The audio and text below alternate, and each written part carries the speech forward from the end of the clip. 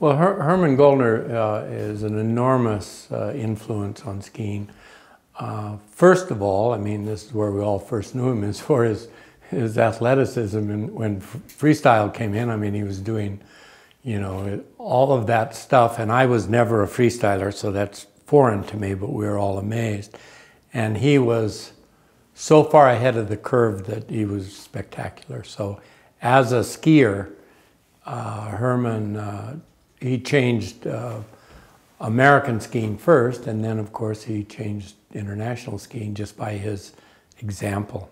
And he was simply the best of what he did. And then when he took that personal experience and turned it to coaching, he changed coaching, I think.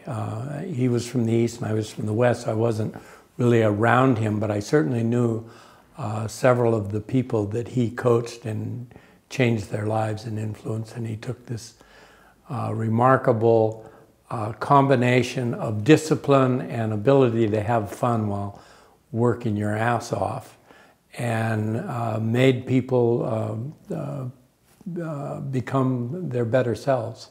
So as a coach, he was wonderful, is wonderful. He's still coaching a bit. And then, of course, his invention of the breakaway gait revolutionized skiing. So Hermann's got it as a skier, as a coach, and as an innovator. Hermann's one of the great people of skiing, in my view. Yeah.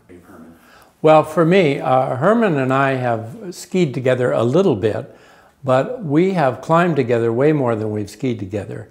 And so as a friend and a climbing partner, he's been a bigger influence on my life than as a skier.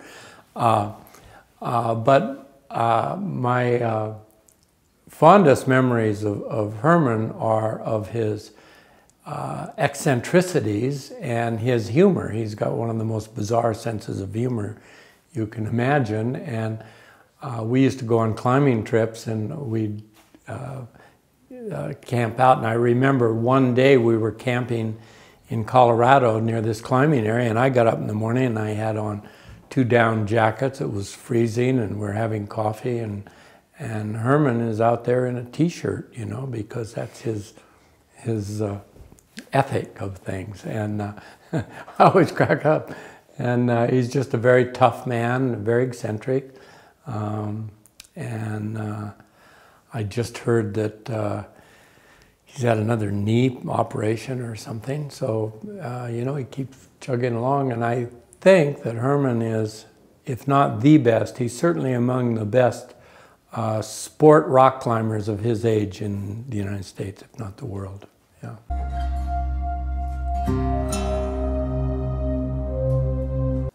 Myself, Hermann, and a number of other guys, and these were most of them were all the skiers you never heard of, but these guys were all world-class skiers, and they were coaches for Pepe Stiegler at Jackson Hole. And I was one, and Hermann was another, and there were 2 or 3 other guys that were on the Austrian team. Holy mackerels, you know, what a load of talent. She's teaching these kids.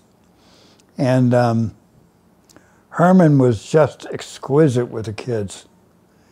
He knew how to not only talk on their level, but he knew how to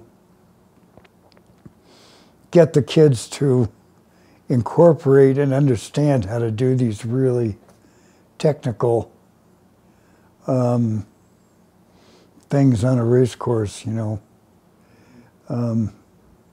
He really had a talent for, that was another thing about Hermann, he had a talent for teaching. He wasn't trying to make himself great. He really wants the person that he's teaching to learn and to grow. I would have to say that Hermann is one of those, gee, I've been all over the world and I've met people all over the world in different walks of life, in politics and motion pictures and banking. And Hermann is a very, very rare individual. He has a sense of ethics and conscience towards his fellow man and towards what he does that you just don't see.